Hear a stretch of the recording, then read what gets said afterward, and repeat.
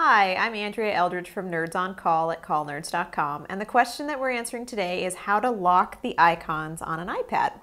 So normally when you have an iPad here and you press and select that device, you can move them around if you're looking to change the location of an icon, and you can actually delete.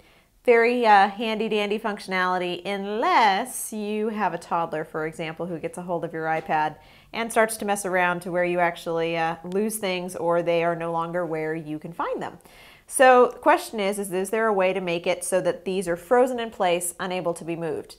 The answer is yes, but only if you have a jailbroken iPad. Unfortunately, it's not a functionality that you're going to be able to achieve on a standard iPad that hasn't been jailbroken. So, assuming that you do have a jailbroken iPad, what you're going to go ahead and do is launch your Cydia application, again an application that only appears on a jailbroken iPad, which will allow you to access some applications that you can't get on a standard iPad through the iTunes Store. You're going to go to Search, and you're going to look for Icon Lock, which is the program that you're looking to install. Select that. Since I have it installed already, it's going to go ahead and give you the option to modify, but your button over here is going to say Install. Select Install. It'll reboot your device. Once your device has been restarted, you're going to select Settings here from the bottom, and now under your extensions you're going to have this option for Icon Lock.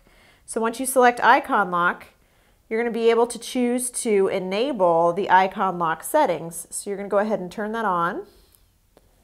And you can also have the option to set a password so that if you do want to still have the ability to move around your icons, when you press and hold long enough, it'll pop up a password option.